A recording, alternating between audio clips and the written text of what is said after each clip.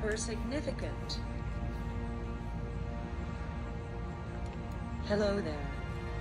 My name is Giselle Gaylie. My whole life, I have always been made cognizant that safety must come first. At home, at school, and in the community. Thanks to God, I have been enjoying a full life in all that I do. We are always being told to be safe. Today I want to share how I keep safe, how you can keep safe, and why safety is super important to all of us. As always, I ask, please smash that like button and subscribe for motivational content every Friday. The online dictionary defines safety, and I quote, "The condition of being protected from or unlikely to cause danger, risk, or injury." End quote.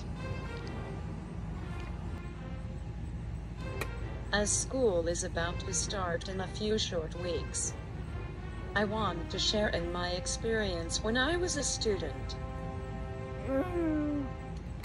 When I was an inclusive student, a safety plan in case of a school emergency in all my classes had to always be in place. Fortunately, I only experienced fire and lockdown drills, and never the real thing. My safety, and the safety of all students, was always the number one priority for my teachers, the administration, and the school. As a student with special needs, I was blessed to have an educational resource worker to assist me in all of my classes. In high school, Miss Alvarez, my educational resource worker, was a much-needed accommodation in my learning. But she also kept me very safe too. To this day, I am so very grateful to her for all her professional support while I was a student at Loyola Catholic Secondary School in Mississauga. At school, I did so much. I was an active student, and my educational resource worker always kept me super safe.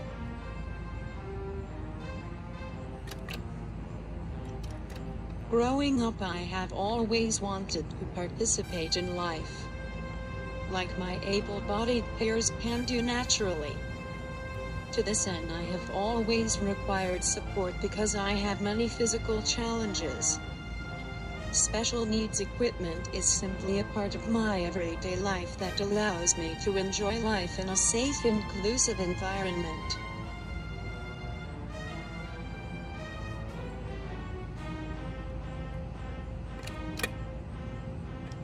What I have learned is I can do anything, or most things, as long as the necessary safety precautions are taken. In my career as a public speaker, I have had to make adjustments too. As a result of the pandemic, I now offer virtual public speaking.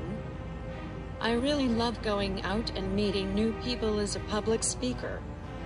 However, at this time, I realize we all need to do our part to try and keep each other safe, particularly those most vulnerable in our society.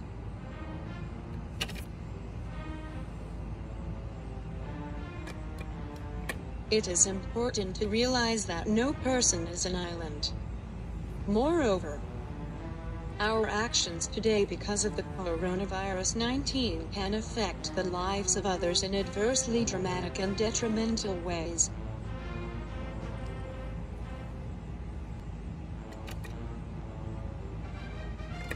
At home, we can stay safe from the coronavirus 19. However, when we are not at home with our caregivers or family, We must diligently exercise safety at all times when outside of our homes.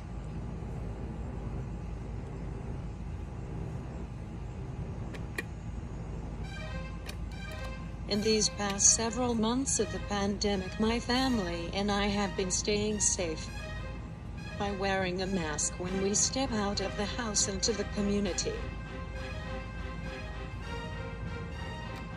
washing our hands often with soap and water, not touching our faces, especially our eyes, nose, and mouth,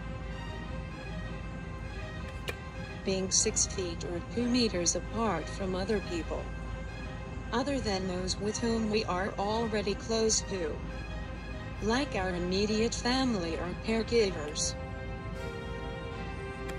not touching anything while out in any public place, and cleaning everything before we bring it into our home. These are the safety measures my family has taken to be safe from this ruthless COVID-19. Safety has to be the most important precaution we can all individually take, because it means we care about our safety and the safety of other people. We all have to do our part to stop the spread of the COVID-19 virus. We all need to pitch in and share in the responsibility to keep each other safe. When we all do our part to be safe, we help others feel safe, and that helps everybody.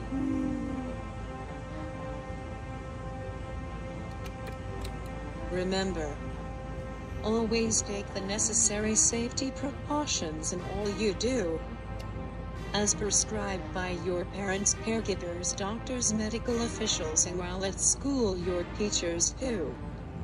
And please always do your part to stay safe. Thank you for listening. If you liked this week's video, please smash that like button. Share this video with your friends. Subscribe. And comment below what you think about my video this week, and if you'd like to see more videos like this in the future. Thank you.